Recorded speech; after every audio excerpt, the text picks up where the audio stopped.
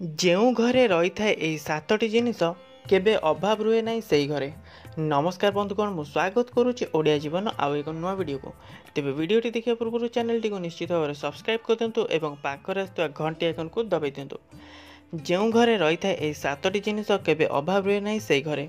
ବାସ୍ତୁଶାସ୍ତ୍ରରେ କିଛି ଜିନିଷକୁ ଘରେ ରଖିବାକୁ ବହୁତ ଶୁଭ ବୋଲି ମନାଯାଏ କି ଯେଉଁ ଘରେ ରହିଥାଏ ଏହି ଜିନିଷ ସେହି ଘରେ କେବେ ଧନର ଅଭାବ ନଥାଏ।